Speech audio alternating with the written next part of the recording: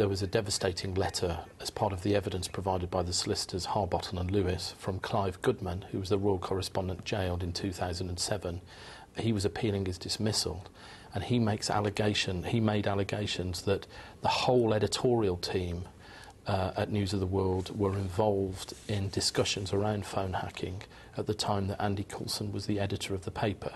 So I think there are a number of senior executives who have many more questions to answer this afternoon. So this would go against the claim that it was one rogue reporter and that News International did not know that it went beyond that one rogue reporter, Clive Goodman? If Clive Goodman's letter is accurate, and we don't know that yet, it's an allegation from Clive Goodman, but if it's accurate, the whole foundation of the company's defence for the last 3 years collapses. And it also shows that Andy Coulson's previous evidence was misleading to Parliament. Yeah, I was just going to ask you, this just go right back to number 10, doesn't it? Because the claim is that this was widely discussed in editorial conference until explicit reference of phone hacking was banned by the editor. The editor at the time was Andy Coulson. Yes, and let's remember, in the spring of 2007, that was also the time that David Cameron was talking about hiring Andy Coulson. So Andy Coulson would have had a duty, if it was accurate, to have raised that with David Cameron. I'm not sure if he did.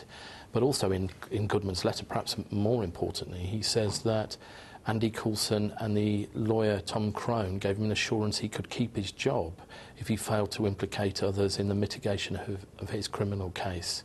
And that's a very serious allegation for him to make. You've also been discussing who should be recalled before the committee for hearings in September.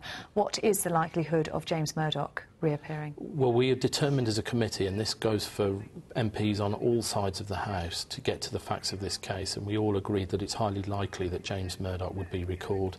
And what would you want to be hearing from James Murdoch? Well, we're going into the detail of this case now. So first of all, we want to talk to the former editor Colin Myler and the former lawyer Tom Crone. We want to get a detailed account of their understanding of payments made to Gordon Taylor. That's very significant in this case because it shows there was an illegally hacked voicemail transcript that was used as part of a settlement, and we want to know what they knew, and then it's likely we'll take James Murdoch after that. As you say, you are getting into the detail of this. How close do you think you are to actually getting to the bottom of what was happening? Well, we've been on this for over 2 years now, and day by day, week by week, we're slowly getting to the facts, but I think we've got months, if not years, to go before we get the whole story.